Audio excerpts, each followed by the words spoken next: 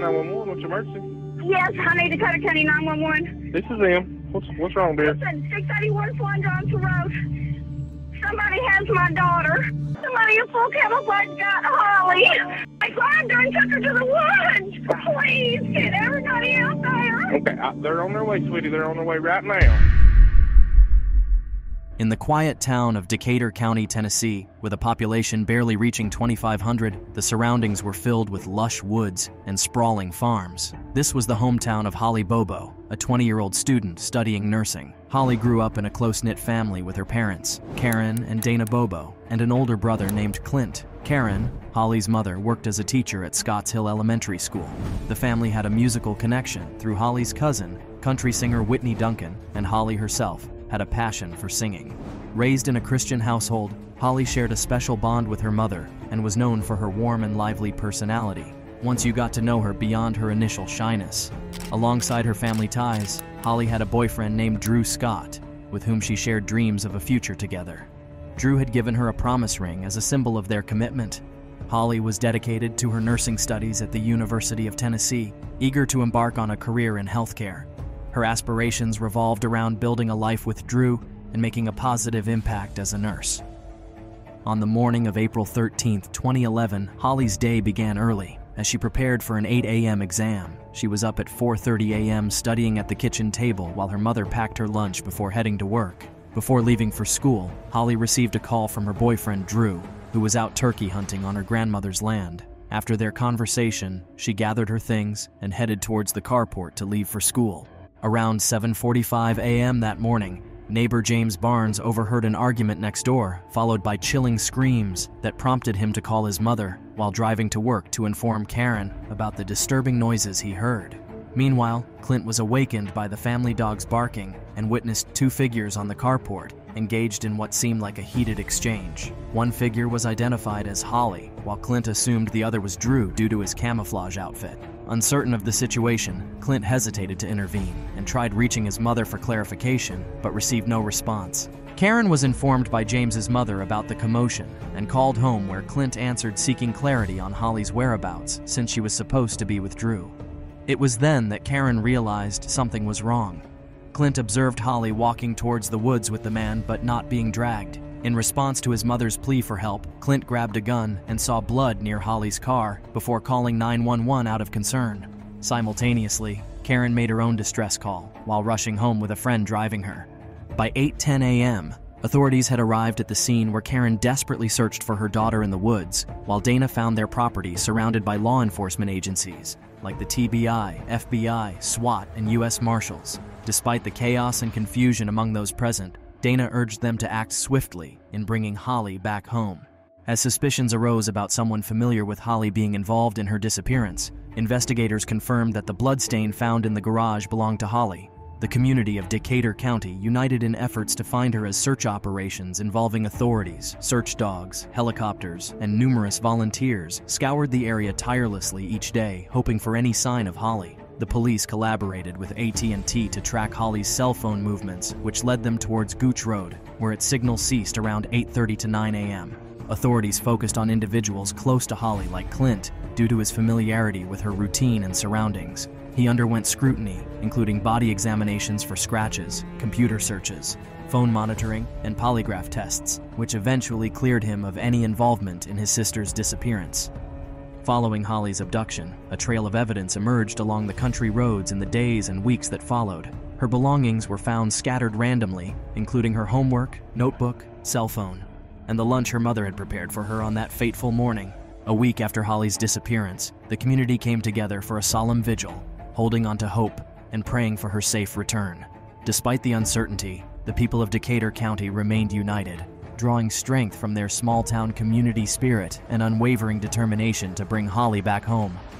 As time passed, the names of Zach Adams, his brother Dylan, cousin Jason Autry, and friend Shane Austin became central figures in the investigation surrounding Holly's abduction. These individuals were known in the community for their troubled past and involvement with illicit activities.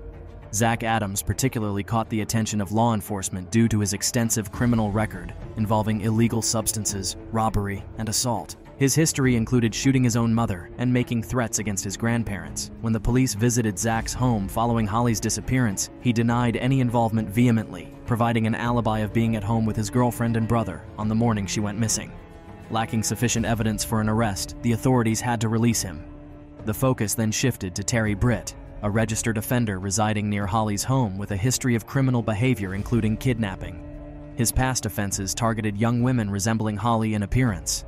Britt's proximity to Holly's last known location raised suspicions, leading to a visit from law enforcement, despite preemptively denying any wrongdoing upon their arrival, claiming innocence, and providing an alibi of buying a bathtub with his wife that couldn't be verified by store records. Cadaver dogs indicated potential traces in Britt's vehicles and tools on his property, prompting further investigation, including wiretapping and surveillance efforts, which failed to yield concrete evidence linking him to Holly's disappearance. A recorded conversation between Britt and TBI agent Terry Dykes revealed disturbing fantasies about Holly's abduction, raising concerns. Despite this unsettling content, Britt maintained his innocence as investigators struggled to find conclusive proof against him. The discovery of a receipt for the bathtub in Britt's possession added a new dimension to the case, but failed to provide a breakthrough. With the investigation at a standstill, authorities decided to shift their focus away from Terry Britt as they continued their search for answers in Holly's disappearance.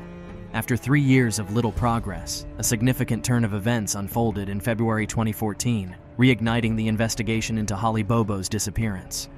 Zach Adams, one of the initial suspects, faced new legal troubles involving robbery and threatening his girlfriend's sister at gunpoint, leading to his incarceration. During this time, his brother Dylan encountered legal issues related to firearms theft. Despite Dylan's learning disability and below-average IQ, he managed to secure a plea deal for the gun charges and was placed under the care of a retired police officer who was a family friend of the Bobos. Shortly after moving in with the officer, Dylan made a startling revelation to emergency services, claiming to have information about Holly's fate.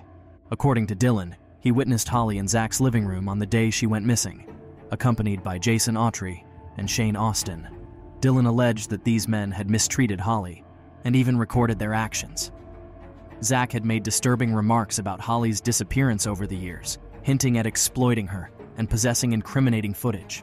Despite these claims, no such videotape was found by law enforcement. Further investigations revealed that both Zach and Jason had been students of Karen Bobo, Holly's mother. Shane Austin was initially granted immunity in exchange for cooperation, but lost this immunity due to alleged non-compliance. In September 2014, a local man discovered human remains while hunting for ginseng in the woods, later confirmed to be Holly's. The emotional toll on Holly's family was evident during the trial, as personal items belonging to her were recovered alongside her remains. Shane Austin tragically took his own life in February 2015, while Zach, Dylan, and Jason faced legal battles for 3 more years before pleading not guilty to charges related to Holly's case. In 2017, Jason Autry struck a deal with prosecutors, accepting an 8-year sentence in exchange for testifying against the other suspects at trial. His testimony provided new details contradicting Dylan's earlier statements. Jason described witnessing the kidnapping and assault of Holly by Zach, Dylan, and Shane. He recounted events leading to Holly's tragic demise by the Tennessee River and revealed Zach's attempts to silence Dylan afterward. Despite challenges in linking Zach directly to Holly's disappearance through phone records and witness testimonies, he was found guilty in 2017 and sentenced to life in prison. The legal aftermath saw Dylan pleading guilty to a lesser charge, while Jason faced new legal troubles post-release from prison. The Holly Bobo Act was introduced in 2020 to enhance missing person alerts for individuals under 21 in Tennessee. Despite the complexities surrounding the case, Holly's family found closure with Zach's conviction and sentencing. Her memory lives on as a symbol of justice and resilience in the face of adversity.